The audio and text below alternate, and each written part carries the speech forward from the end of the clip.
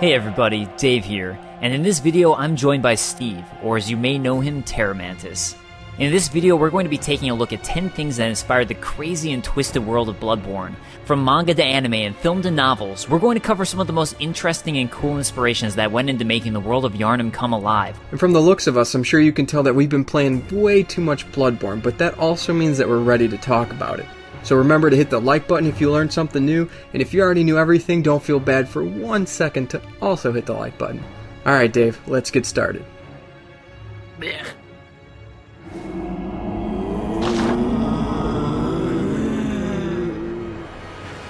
What better way to start off the list than with a classic? In an interview with 4Gamer, Bloodborne game director Hidetaka Miyazaki discussed the gothic horror atmosphere of the game and how it came about. Miyazaki states that he wanted to convey a similar atmosphere to Bram Stoker's Dracula. This is made clear as day in the earlier sections of the game, and the use of the Victorian setting in the streets of Yharnam themselves, which ooze with a similar gothic atmosphere to that of Dracula. Not only this, but certain themes also seem to be present within the game. Blood transfusion is of major importance in Bloodborne. In the very first moments of the game, your character receives a mysterious transfusion that places you right into the nightmare, surrounding you with burning beasts and strangely sickly creatures crawling over your body. In Dracula, blood transfusion is also important, as transferring blood is the only way to save Dracula's victim, Lucy, a very important character to the narrative. Blood is also a common theme in both, as Dracula drinks the blood of men, and beasts in Bloodborne lust for blood. Not only this, but there's also a Dracula vibe in Cainhurst, where the vile bloods seem to resemble vampires in their search for blood, as that is their entire purpose.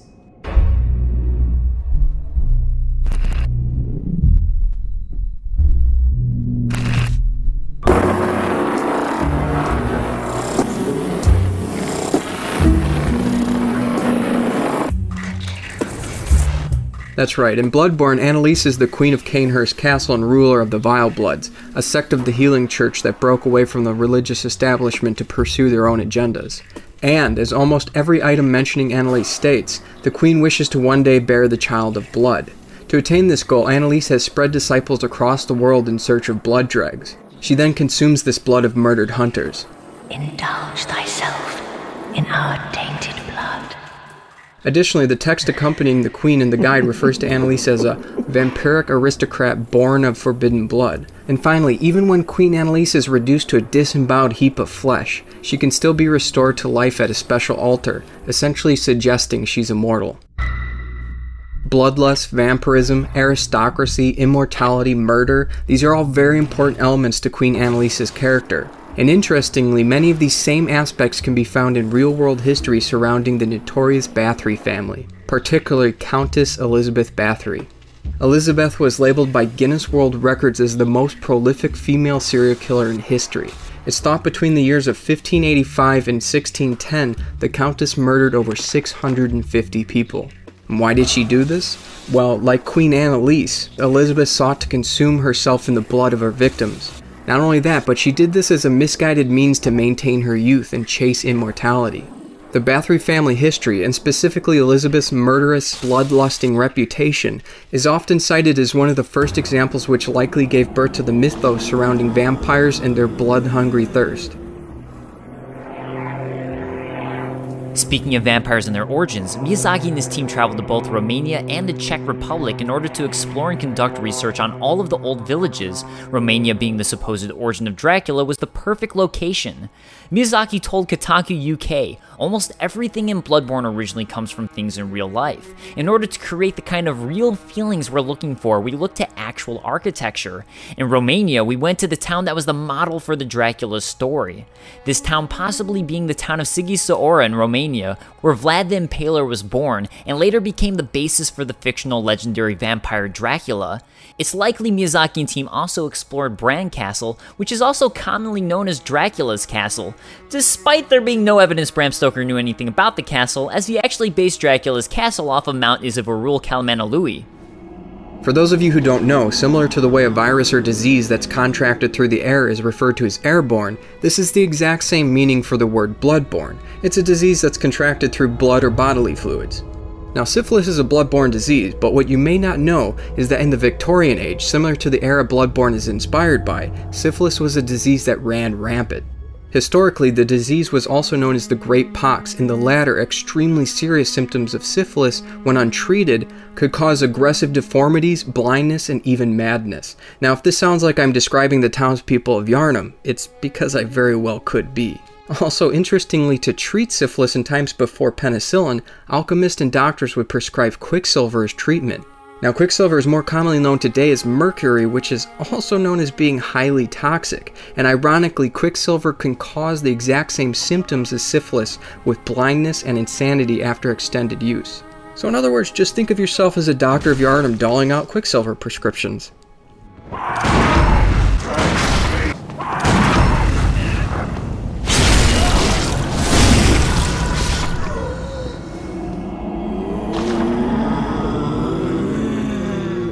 Most fans of the Souls series know game director Hidetaka Miyazaki is largely influenced by the manga Berserk. In fact, Steve and I discussed in the previous video how Guts, the main protagonist of Berserk, has striking similarities to Artorias of Dark Souls. Well, now with Bloodborne, the connections go even deeper. For example, in Berserk, Guts garnishes the brand of sacrifice on his neck, which marks him and connects him to a nightmarish alternate dark world. In Bloodborne, hunters are connected to the Hunter's Mark, the mark acting as a way to bring them back to the Hunter's dream. So not only does the branding mark of Berserk and the Hunter's icon of Bloodborne resemble one another, but they both act as an intermediate between worlds as well. And while certain themes connect between the games and manga, it goes further. The messengers of Bloodborne seem to be pulled straight from the pages of Berserk, resembling the dark spirits who come for Griffith in his time of need. Sweet. Not only this, but the hybrid human Great One Ariana gives birth to in Bloodborne looks exactly like the hybrid human Hand of God Casca gives birth to in Berserk. Finally, if you've ever wondered what inspired the Executioner's weapon of choice, the Logarius' Wheel, once again look no further than Berserk. While Logarius' Wheel is used by the religious extremists of Bloodborne, wheels are used as a means of torture by the religious extremists in Berserk as well. One church member in particular uses a wheel as his weapon, just like Alfred the Zealot of Bloodborne. Well, Dave, this strange weaponized wheel actually goes even deeper than solely connecting to Berserk and Bloodborne. Historically, an iron or giant wooden wheel was used as a device of torture or capital punishment in times of antiquity. This form of execution was known as the breaking wheel. Traditionally, the condemned was often bound to the wheel with their limbs placed in between the spokes. This arrangement made it easier for appendages to be broken when struck by maces and large hammers. Additionally, an account from Franz Schmidt, a public executioner, he goes on to say that the breaking wheel was actually used as a weapon to delve out punishment during a man sentenced to death for committing patricide. The connection between the breaking wheel being used as a method of execution and Alfred of Bloodborne's use of the wheel to smite Annalise only seems fitting. On top of that, Alfred's covenant is labeled the Executioners, and he dons a mask concealing his face when doling out punishment, similar to the Executioners of antiquity in the breaking wheel. The Moonlight Sword has a history of appearing in From Software games. The blade has made an appearance in everything from the company's very first foray into video games, King's Field, to the mech sim Armored Core. The sword has gone on to appear in all 3 of the Souls games, yet seem oddly absent from Bloodborne. But with a bit of sleuthing, there is a possible connection. Now, bear with me, this is a loose connection, so I'll leave it to you to decide if you think it's actually a reference. At first glance, the blades aren't overly similar in appearance to one another beyond the relative shape and embroidery on the blades. This is mostly due to Ludwig's lack of the Moonlight Blade's signature teal hue, but when enchanted with the power of the moon through the empty phantasm shell, it begins to take on some of its former luster. Additionally, the Ludwig's Holy Blade scales with Arcane, which is similar to the Moonlight Sword's intelligence-based scaling. While this isn't much to go on, the largest potential connection from Ludwig's Holy Blade to the Moonlight Sword rests in the name itself. You see, there's another famous Ludwig, one who happened to compose the Moonlight Sonata. That's right, I'm talking about Ludwig van Beethoven. I realize it's not a 100% connection, but hey, you never know. Honestly, this sounds exactly like the type of obscure connection Miyazaki would go for. As a matter of fact, it wouldn't be the first time he's used a composer to influence aspects of the game. Ornstein from Dark Souls, as an example, seems to be named after the composer Leo Ornstein, especially as he drops a Leo ring upon defeat and is fashioned after a lion.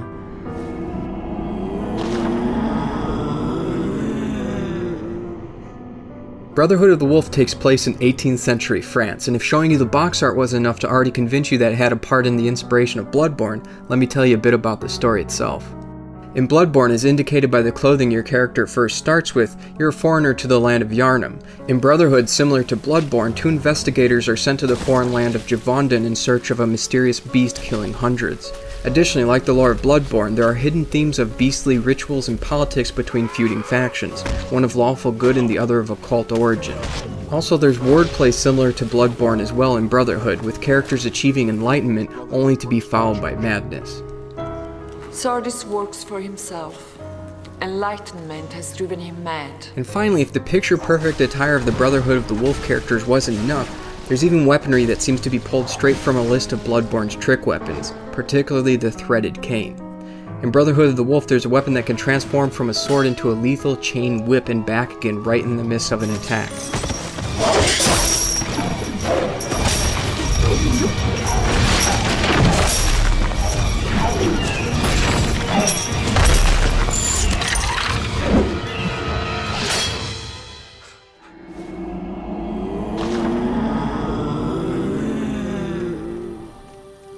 The contact gesture in Bloodborne is important in not only becoming Bloodborne's version of the Praise the Sun gesture, but also in being a staple of the choir in their attempts to make contact with the Great Ones of the cosmos. But why this strange gesture in order to make contact with these Great Ones? Well, one famous proposal for making contact with extraterrestrials comes from Gauss's right triangle proposal. This suggests that the best method for signaling to ETs is to create a giant right triangle in the fashion of the Pythagorean theorem in order to showcase the intelligence of the human race and our understanding in mathematics. So what does this have to do with Bloodborne? Well, if you observe the make contact gesture, what you're essentially doing is making a giant right triangle using your arms. I mean, sure, maybe you look like an absolute lunatic doing it, but at least the brain of Mensis still likes me.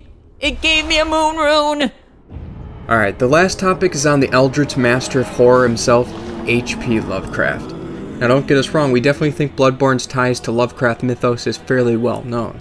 Yeah, from the great Cthulhu-like amygdalas and squid-faced brainsuckers, it's pretty common knowledge that Lovecraftian lore and mythology has worked its way into Bloodborne. But we're willing to bet that's about all you know. That, yeah, that's a Lovecraft connection. Exactly. So we're going to delve into some details connecting both the Eldritch horror of Lovecraft and the nightmare world of Yharnam. It should go without saying though that Lovecraft's library of work is extensive, meaning we could talk about this single topic for hours probably. Instead, Dave and I have chosen 2 of the strongest and most interesting connections between Lovecraft and Bloodborne. Dreams and nightmares are of the utmost importance in Bloodborne. They're the source of most of the problems residing in Yharnam, with the School of Mensis using a nightmare to beckon the Blood Moon, which is turning the Yharnamites into beasts, and the Hunter's Dream being your primary respite of the game.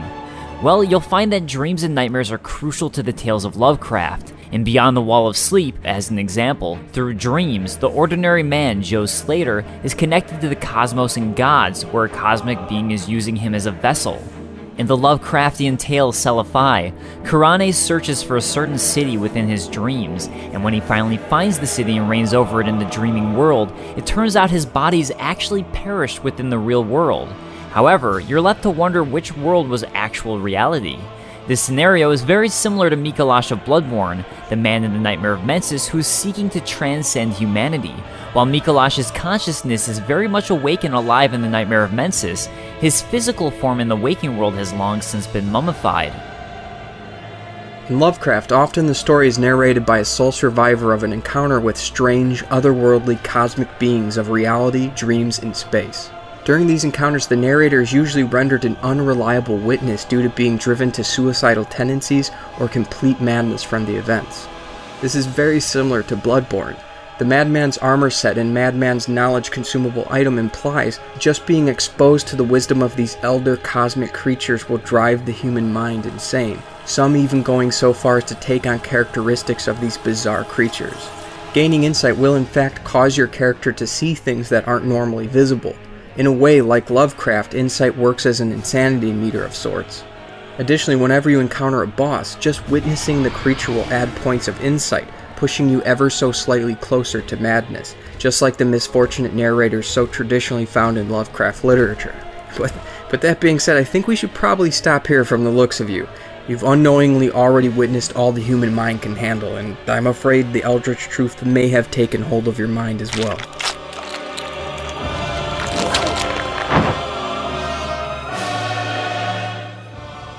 Alright guys, thank you so much for watching. I hope you enjoyed the video, and I also hope you'll go check out Steve's channel. And I think it's important to support other YouTube content creators. Alright guys, I'll see you next time. The reason this armor is significant though is because it's the iconic fluted armor of Demon Souls. Not only that, but its positioning is posed almost identical to Demon Souls box art. There's no need to drag me by the arm like some kidnapper. Whatever, Marl! And stop it!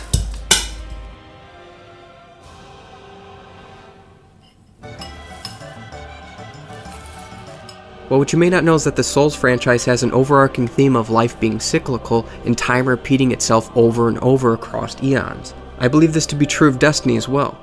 See beyond our mind's eye that there is a way, a potential for humans to evolve beyond their natural limitations.